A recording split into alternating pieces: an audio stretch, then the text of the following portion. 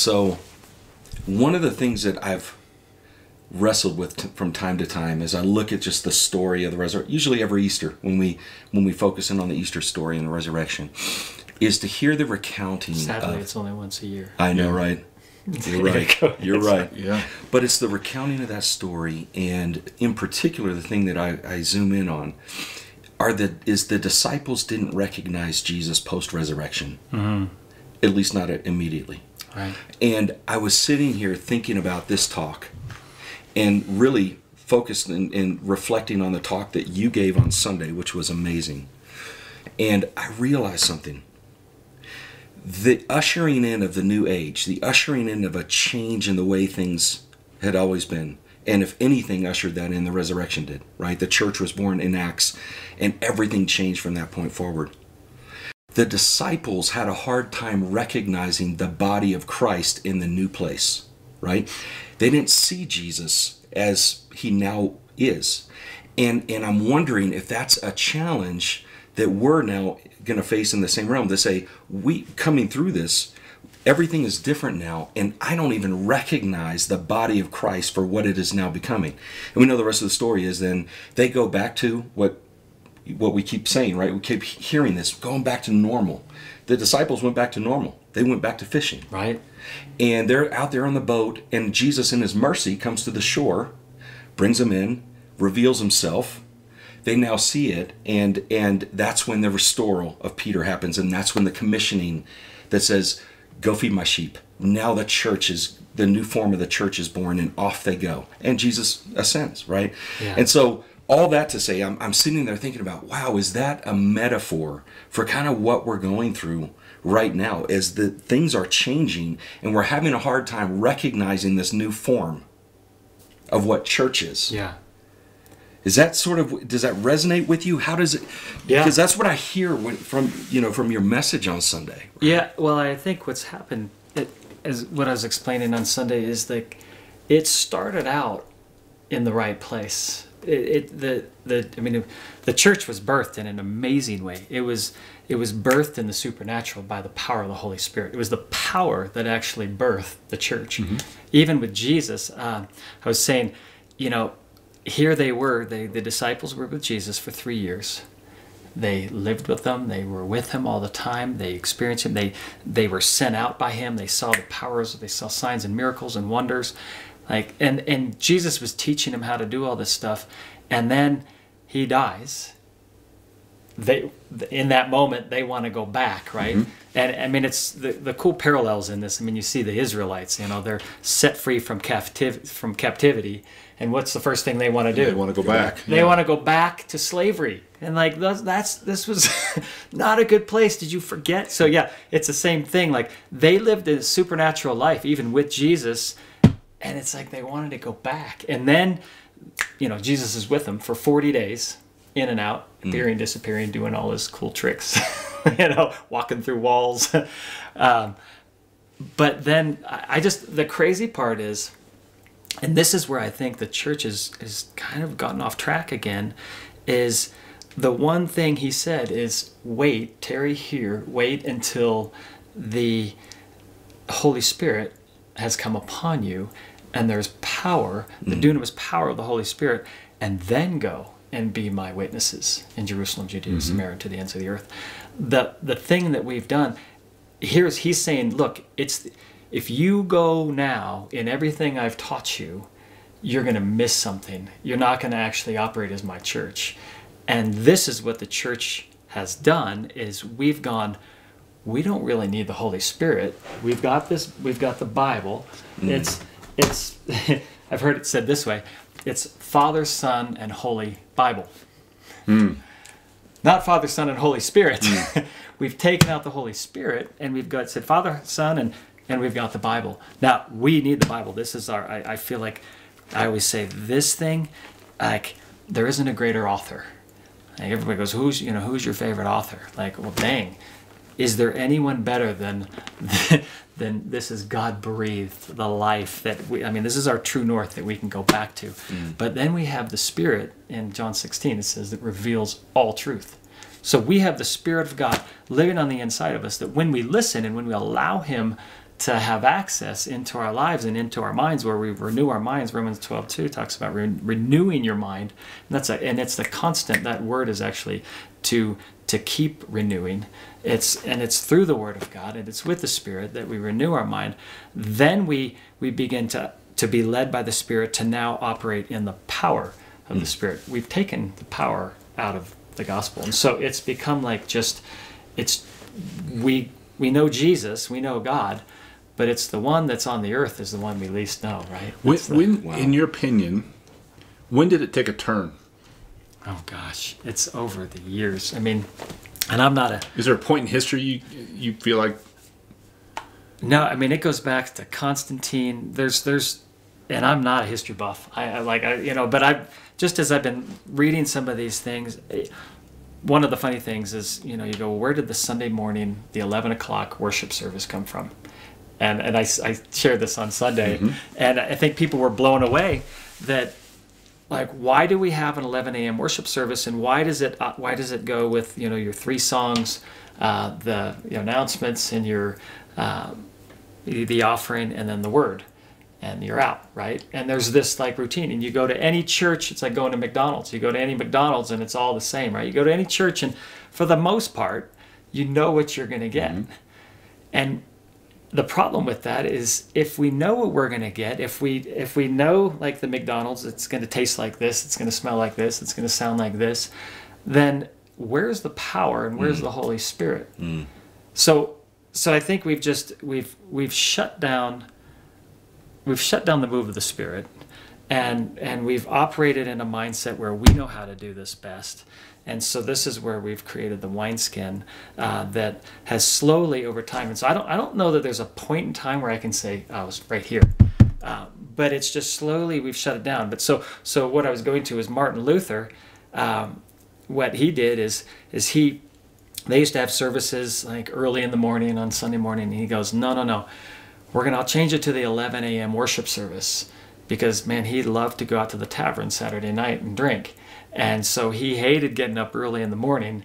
And so he moved it to 11 a.m. so that he could go to the tavern, drink, and then get up, get ready and be there at church on time. And so here we go. And we go, why do we do it this way? Or why do we do it that way? And a lot of it, almost all of it, it's man-made over time. It's things that have happened. Why do we get dressed up on Sunday? Constantine, was the one who set that up to where it was like you had government leaders that were going to the church at that time, and so everyone was trying to impress those around them. And so all of a sudden, it was like, well, you would dress up. You wouldn't just wear your normal clothes. You would wear your special clothes to Sunday services. And we say, well, we do it out of reverence for the Lord. I don't know that because it's like in Joel it talks about, it says, you rend your heart and not your garment. And a lot of it is, I think we put this almost facade on, like, here we are in our Sunday morning clothes, look at how good we are, and then as soon as we get back into our cars and drive home, we're yelling at our kids, we're yelling at our spouses.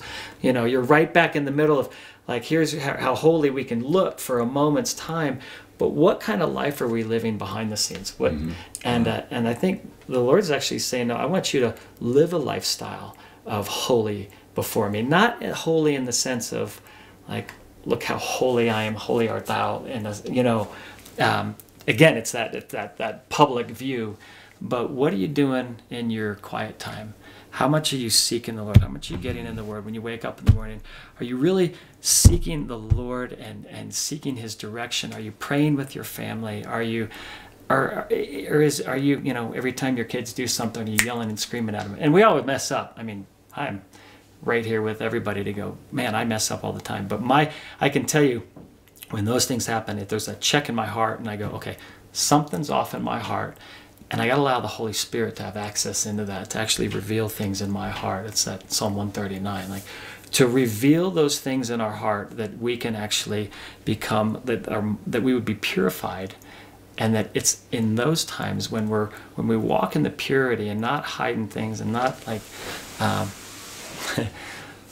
not having those hidden agendas or hidden things in our life, when we can walk open-handed and say, this is my life before the Lord, it's displayed. That's that rendered heart, contrite before him, humbled before him. I think those are the ones that he's going to actually use for the kingdom. And those are the ones that will be empowered by the Spirit. That's why you had the disciples. You had this, bunch of hoodlums. They weren't the ones that were the prideful, like Sadducees and the Pharisees going, look at us. You would think those were the guys, those were the ones that studied the Word, knew the Word, had the right dress, were all dressed up, not the fishermen. Like, why did the fishermen get the Holy Spirit and these guys did, right? So I'm in this place of, I want the authentic Holy Spirit. I want to be real around people. I want you to be able to come into my house and be with me Monday, Tuesday, Wednesday, Thursday, Friday, Saturday, Sunday, and there should be no difference. When my staff sees me, when behind closed doors, when we're meeting, when I'm in public, when I'm with my family, it's the same me. And I'm humbling myself all the time. I'm repenting when I need to repent. I'm before the Lord, and I'm allowing the Holy Spirit to engage in my life. So I don't know if that answered your question. Yeah, no, it's good. But I don't know. I don't think there's one point in time. Well, I think we shut things down. Well, let's talk about your transformation, because you have an incredible story. You're PK, right? Grew up in the church. You've been around it your whole life. That'll mess you up, won't it? Yeah, well, I'm sure everybody has their stories, right? And yeah. And then you go away. You decide to go into the business world, the secular business world. You become an engineer, and you're highly successful, and your dad's running the church here in Castle Rock, and you get a phone call, hey, you want to come home? And you come back, and you start to plug in. And when did the stirring happen in you, and how did that come about?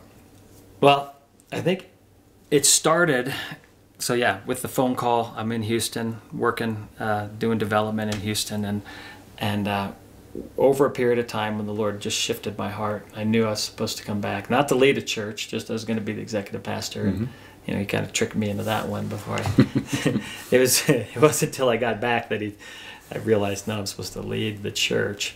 But then I see, like, even now, like, it's the leading of the church is because we're actually it's almost like crossing the Jordan again. It's like going into the promised land of what the Lord actually has for us, and it's not easy.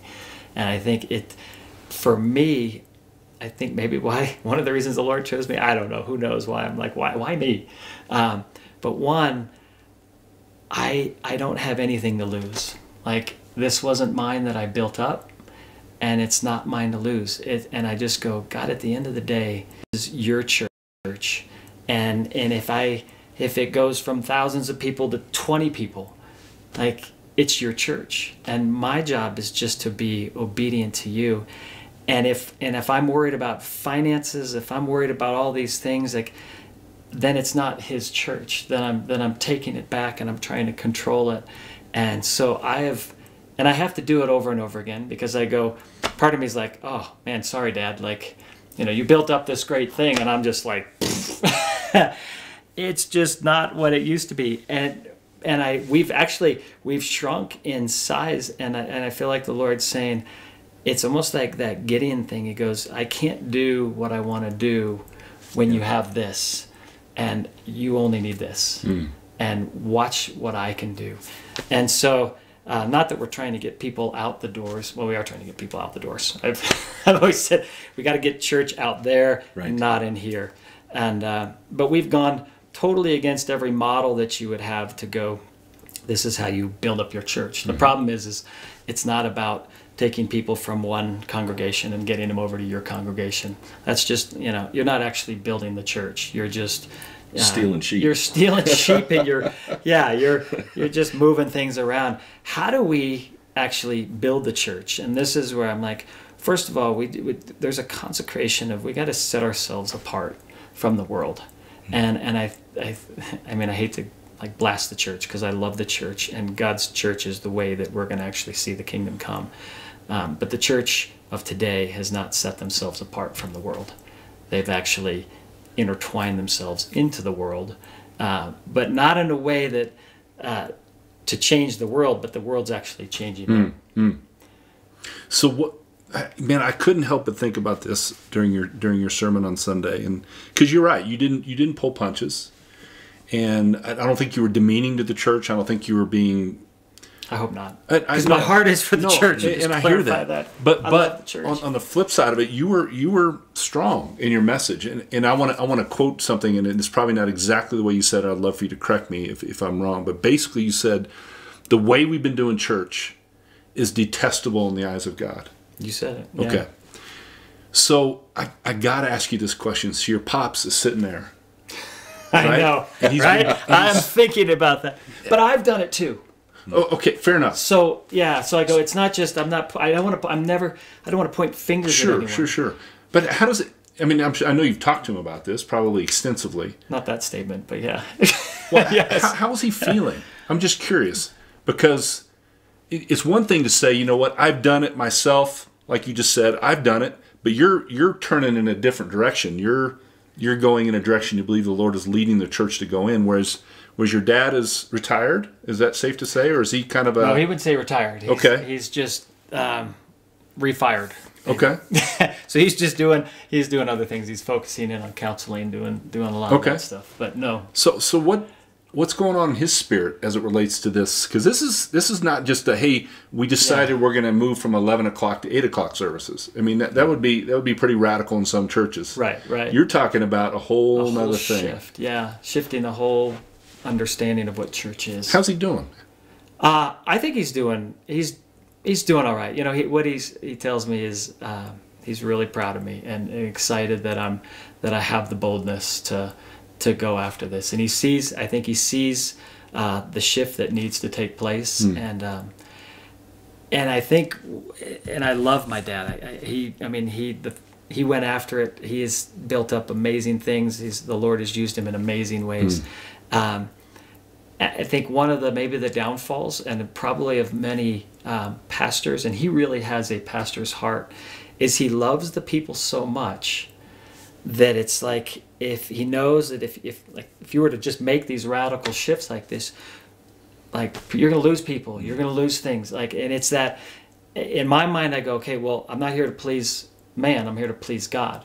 And a pastor would say the same thing, but it's a lot harder for them to please God and just make that hard cut of not pleasing man. There is that, and so I've seen that in my dad. He bleeds pastor, and it's because of his love for people. And I hope I have a love for people too. I do. I have that love for people, but in a different way. That when he loves people, he wants to give them a hug. When I love people, I want to give them a kick in the butt. Yeah. And it's a different type of love. And that's why, like, the pastor will do that. And I go, I'm not really a pastor. I don't see myself as I'm leading right now, and not because I want to call myself a leader. I feel like God's put me in a position right now for such a time as this to call out the church, to call up the church, and shake up the church and say, guys, we're going about this all wrong. And the problem is everybody goes, well, they're doing it, and they're doing it, so it must be right. I'm like, just because it's being done a certain way, somebody actually has to stand up and go, guys, this is wrong. What we're doing is wrong. We've created idols that we're worshiping, and ultimately we're worshiping ourselves instead of God, because it's all about how good we feel and what we've built up. And we say, well, no, we're doing it for the Lord. And I'm like, God never told us to do it for him. What he said is, like, you abide in me, I in you. Apart from me, you can do nothing. And we're not actually abiding in him. We're going out ahead of him and saying, God, here I go. I'm going to do this for you, and you need to back me up. And God's like, no, it doesn't work like that. My children, in Romans 8, it says, are led by me, are led by my spirit. Those are my children. So I'm almost like we're like illegitimate children here. We're not walking in the ways of the Lord. We've created our own stuff. And, some are doing it better than others, and, they're going after the Lord in different areas. And I'm not saying it's all detestable. But the problem is you can't worship God and idols and call it good. Yeah. He's a jealous God, and he's like, you can only worship me.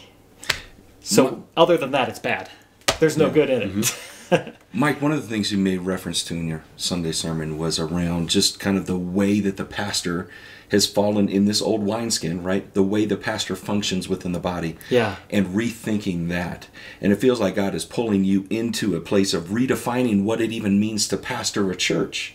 Almost, I think of it like sort of a hierarchy, a pyramid model, if you will. Ugh. And it seemed like you were describing almost turning that pyramid on its head. Flipping it upside down. So would you talk about that, about what you feel like, and maybe you don't have total clarity yet, but where God is pulling you in terms of the office of the pastor, if you will, in this new...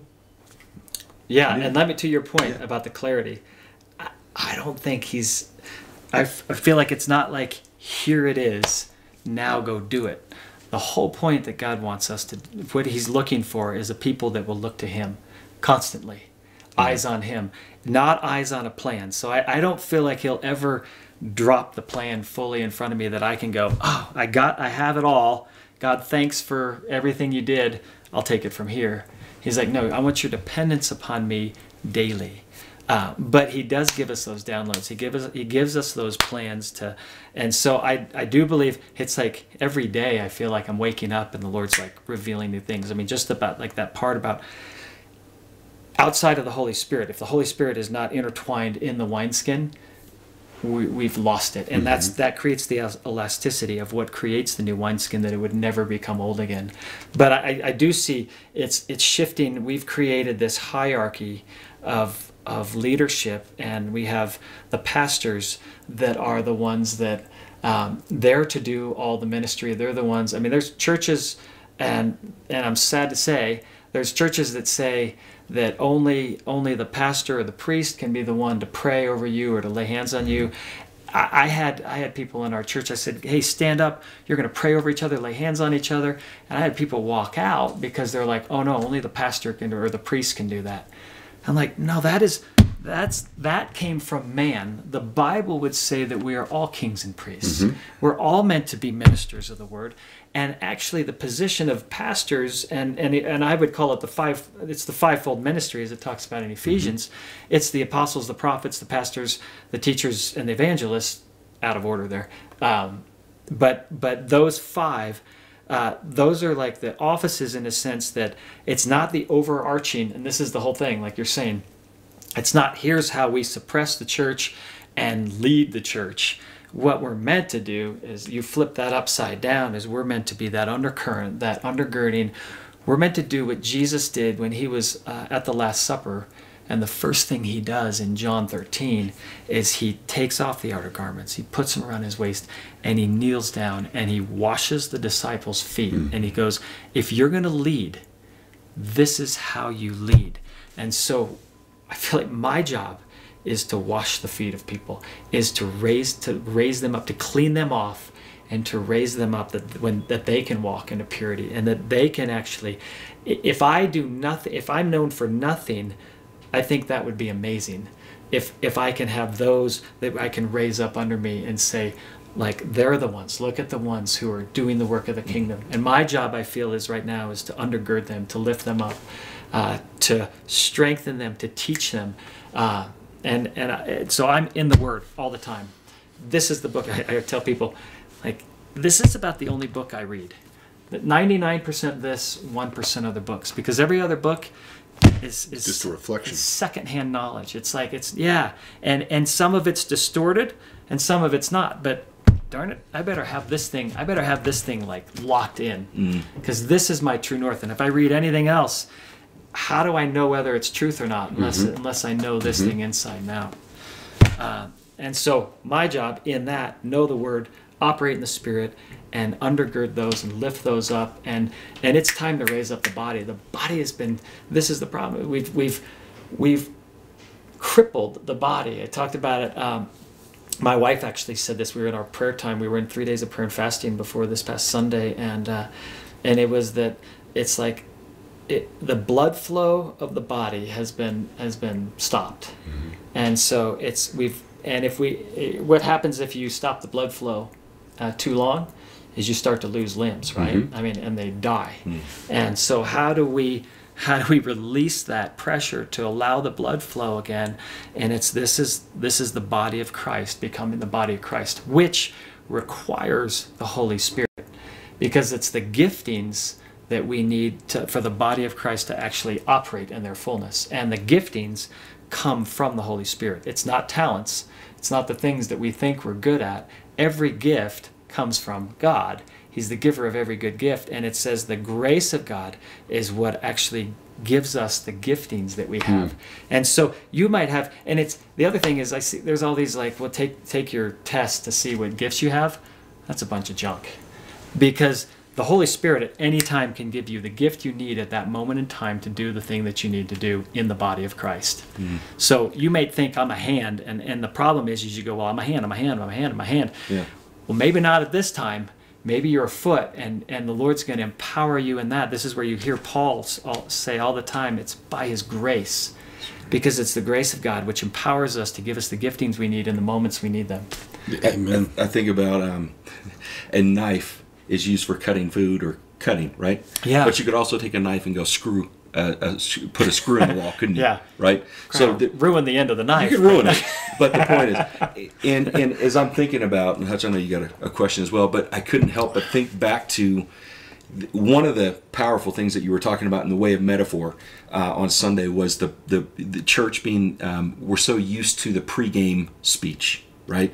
And misunderstanding that there's a game to be played, and not just, okay, coach, see you again next week for the next pregame speech. And as I'm thinking about your talking about the role of the pastor as being the undergirding agent, right? Yeah, yeah. That from the body, from the congregation, we often look at that, the pregame speech, and the coach, in this case the pastor, is giving that talk. And then we break and we get out of there and we say, okay, coach, you going to go play? Like, you're the starting quarterback too. Oh, and you're also the receiver and also the safety, right? So go play. Yeah, we're going to be your biggest, we're going to cheer you on. And when you come off to the sidelines, we're going to give you water and we're going to serve you and everything. But we've got it wrong, don't we? Yeah. We're supposed to be out there on the field. We are. We're supposed to be the ones out there. I've talked about it that I've talked about it two ways. One is kind of like, you get in the locker room and you get the rah rah rah, and everyone gets pumped up for the game, and then they all turn around and go home and like, oh, you forgot to go on the field and play the game.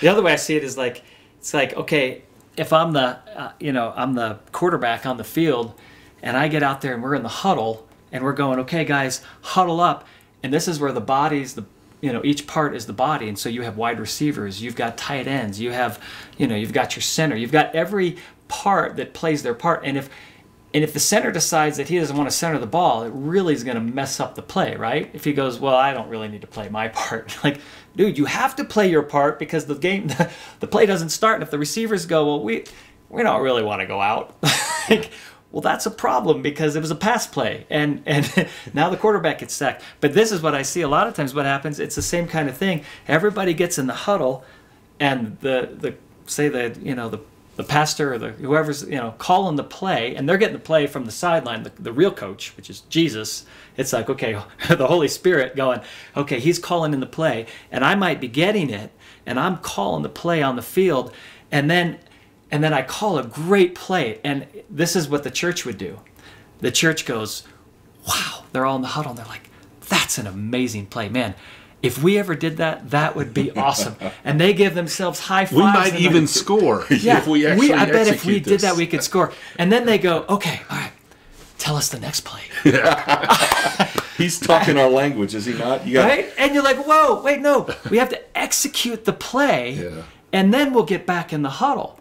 We're so good at the huddle that we forget to execute the plays. We've made the main thing the huddle and never executed the play. That's good. That's a great analogy. It's a sad analogy. It's heartbreaking. so sad. And this is what we do every Sunday. Yeah. And it's like we're focusing, we're putting all our effort, all our money, we're putting billions of dollars in the church into making our Sundays amazing. And I'm like, what if we took half that money and actually used it to impact the kingdom and outside the walls? What if we didn't have maybe quite as cool of worship, or have our slides all set up perfectly, or huge screens that we need to have so that everything just flows perfectly? And what if we didn't spend half that time actually preparing? And it's not that they're not even preparing in the Word of God. Like, I hear pastors, and I'm sorry, pastors, But I hear everyone going, well, we're running through our messages and critiquing the message. I don't run through a message once now. And I can say there was times when I'd run through it, not with my team, I just run through it, but I'm like, I don't even run through a message. I get the message in my heart. I take a lot of notes. I mean, these are my notes. Like, I took all these notes. I think there's this is Sunday's notes. Mm-hmm. And I took probably 8 pages of notes. But come Sunday morning. How many times did you look at it? Yeah. I think I had my computer up. I probably looked at it 2 times because if there's a scripture verse or something, it's easier. I've written it in there and I'll just go to it and find the scripture verse. And there was an analogy the Lord gave me and I just wanted to make sure I had it right. And I went back to my notes to hit that. Other than that, it was completely out of order of what I had on here. There was no order to it. And half of the stuff that I talked about wasn't in my notes. Mm-hmm. But the thing is I feel like we spend so much time preparing, getting this great message down, and I call it like the TED Talks with a sprinkle of Jesus in it. Yeah. It's like we've got a great TED Talk, but where's the power in it? There's a scripture in 2 Corinthians. It's 1 Corinthians. It's 1 Corinthians 2, where it just says, this is Paul. And he goes, my message and my preaching were not with wise and persuasive words, but with the demonstration of the Spirit's power, so that your faith would not rest on my great message, on man's wisdom, but it would rest on God's power. How many of us in the church right now, me included, we want to have a great message that everyone goes, wow, Pastor, you had a great message.